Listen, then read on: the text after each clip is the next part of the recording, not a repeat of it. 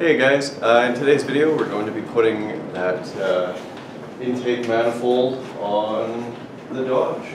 So in the last one we built this lower intake plenum for it, and today we're going to put it on. So I'm really excited to be able to drive this truck finally.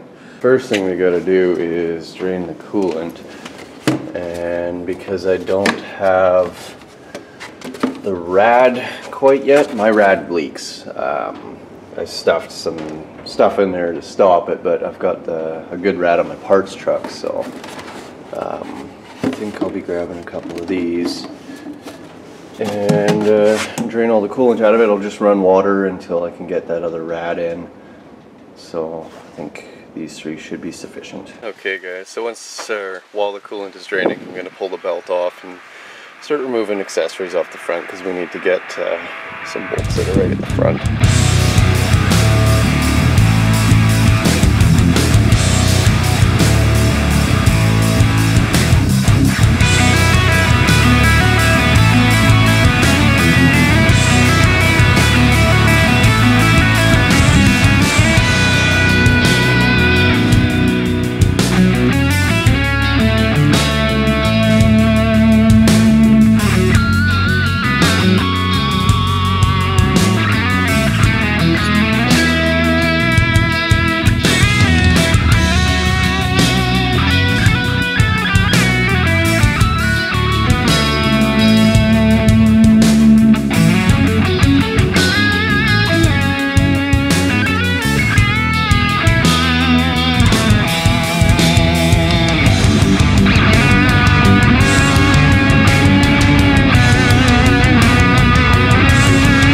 Okay, with that front bracket out of the way, now we can see what we're dealing with. Water pump is there. It would be a good idea to do that, but I didn't have enough fundage at the time. I definitely need a new tensioner. As you guys seen, I had to put the wrench on it to re-tension it. So now I guess should have enough coolant drained out. We'll pull these two bolts, take this off, unhook this heater line, and then there are 12 bolts holding the intake on. But anyways, yeah, I got all the electrical disconnected off this side. I got to go along this side, disconnect that, pull the throttle body, and pull my rails.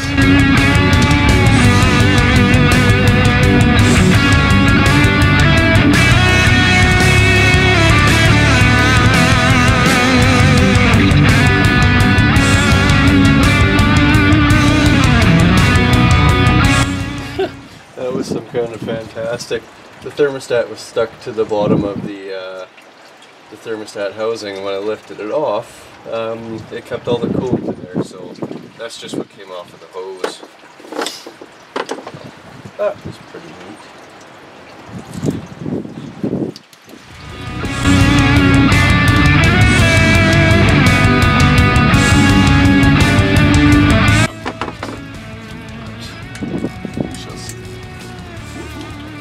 I like that already. It's coming out way easier than the other one.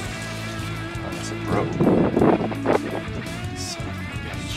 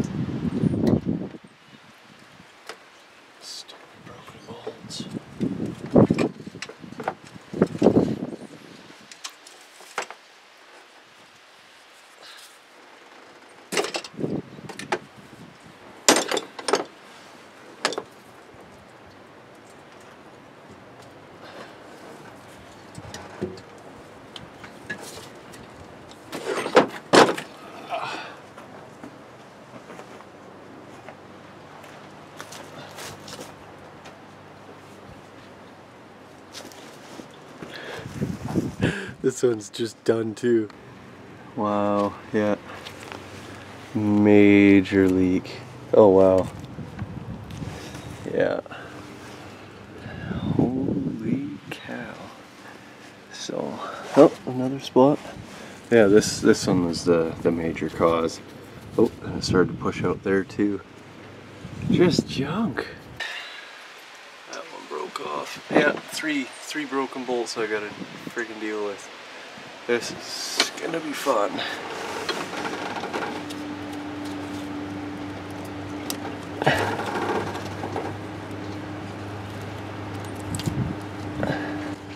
Gonna try not to knock any of this crap into the motor.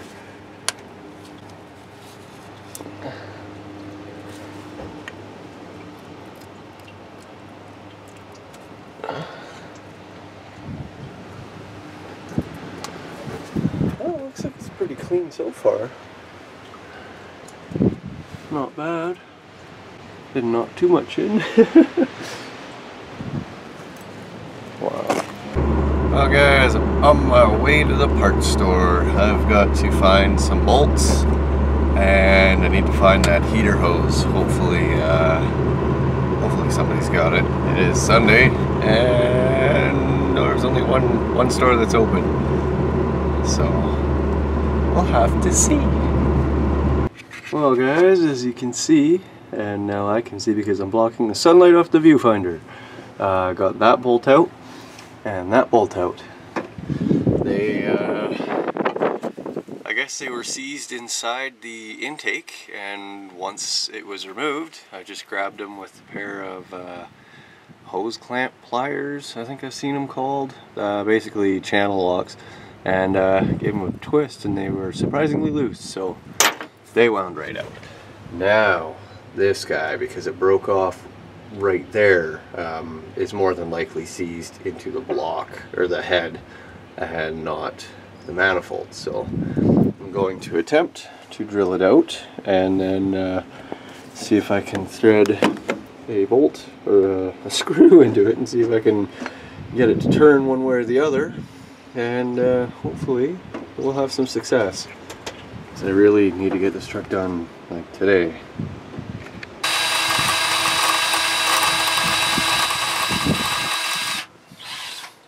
A very long while. Maybe 1/8 of an inch into it. And my bit is dull. Let's see if I can sharpen this on my belt grinder. Maybe I'll grab a different bit, see if I can find another small one. Alright guys, ran to the parts store again, grabbed some brake clean and some of the right stuff. This stuff is freaking awesome. I'm gonna clean up the corners of these so I can put a bead of silicone down and then put the gaskets on. Gonna have to deal with that one bolt at a later date. I have to get this truck done today.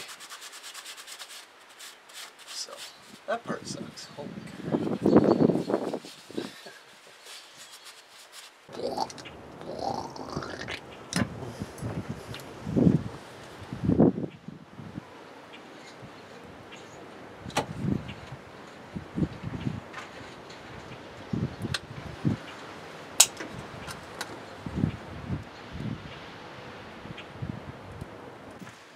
The only thing I'm a little concerned about is this part right here.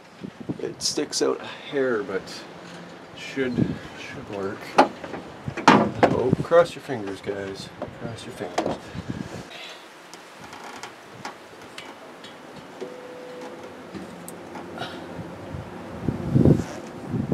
Well, I'd say I was concerned for nothing. Yeah, everything is freaking lined right up. Awesome. Well guys, I had to reuse this old friggin' crap hose. I can't get one till Tuesday, so anyways, yeah, we're just about ready to, what are we ready to do? Well, we'll put the rails on and then run the wires and then plug everything in, and then we can put the front bracketry and stuff back on, so getting close. Oh, I gotta tighten the sensors. I wasn't sure about the configuration of them. The single pin connector goes on the outside, the dual pin connector goes in the center. And another thing that you guys are going to want to note is which plugs you've got. This one's different, so I had to use the one from this truck. When I convert over to OBD2, I'm going to be needing this one, so I'm gonna keep everything. Alright guys, well, I got the motor all back together. Just thought I'd spare you the boring details. It's exactly the opposite of taking it apart. So when I go to drill out this hole, all I have to do is pull the AC compressor, the bolt straight through. It's not going to take me any time to do that. But I just got to top up the coolant, and by coolant I mean just add some water, and then she'll be ready to fire up and we can see what she does. I want to see how this works.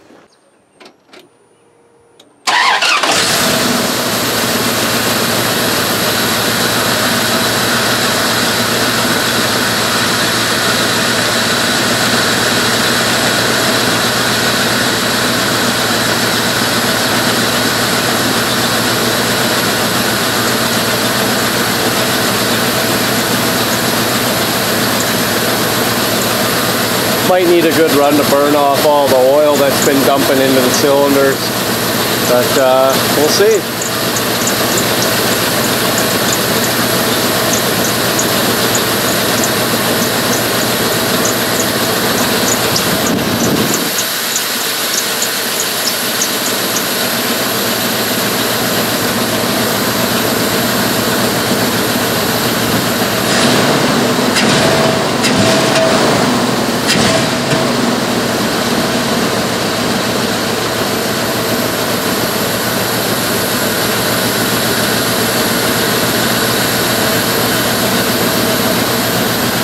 Sounds like I got an exhaust leak or a vacuum leak.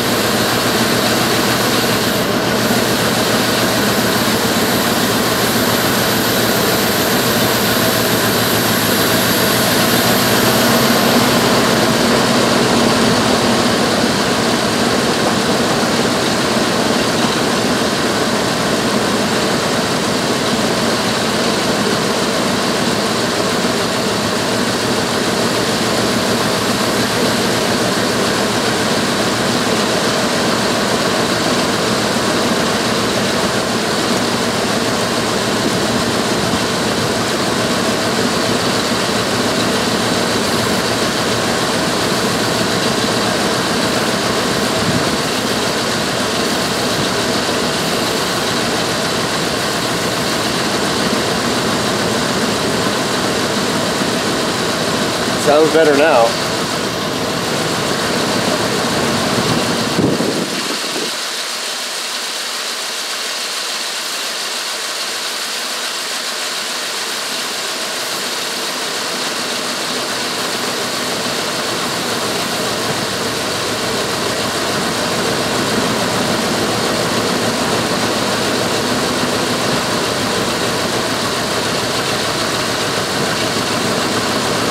I don't know.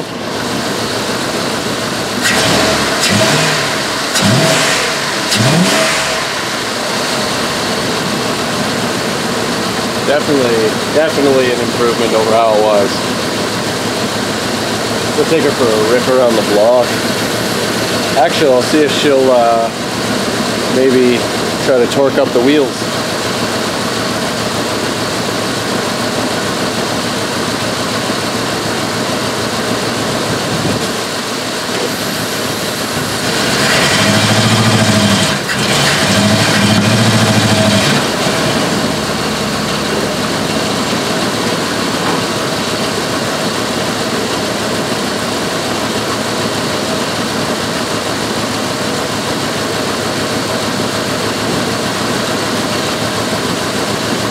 Still not quite. Maybe she just needs a good rip. It doesn't seem to be running any better than it was. So I will have to figure that out, I guess. I was hoping to do a burnout with this thing today, but that's not gonna happen.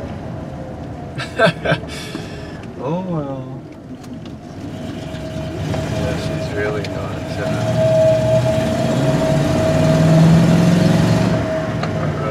great still. Frustrating. I wonder if she'll do a reverse. No, power's out. Oh well.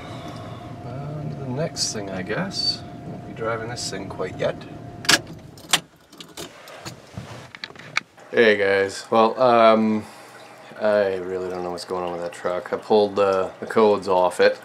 I've got 2 transmission codes, overdrive solenoid and torque converter clutch solenoid both failed because it's an OBD1 truck with supposed to have the 46RH, but it's got the 46RE. And the other codes are evap solenoid circuit, O2 sensor, and EGR solenoid circuit.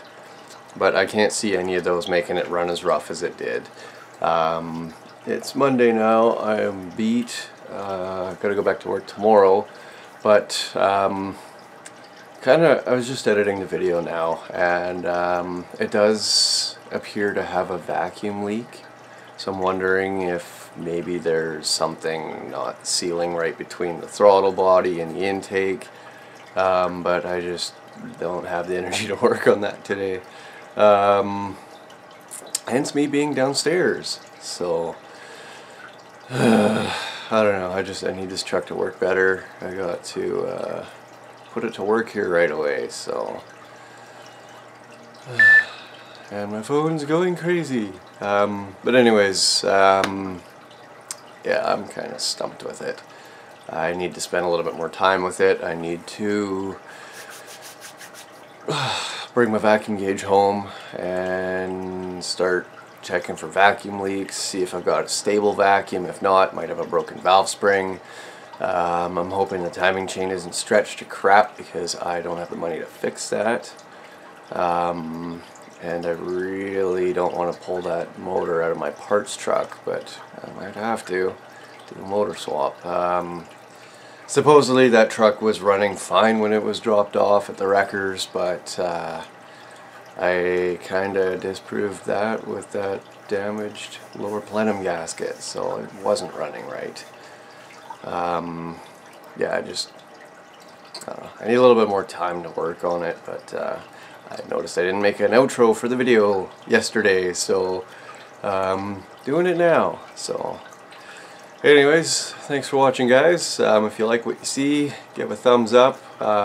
Really trying to make a video a week, and I'm going to keep on trying to do that as long as I can. So every time you guys like or comment, it helps out.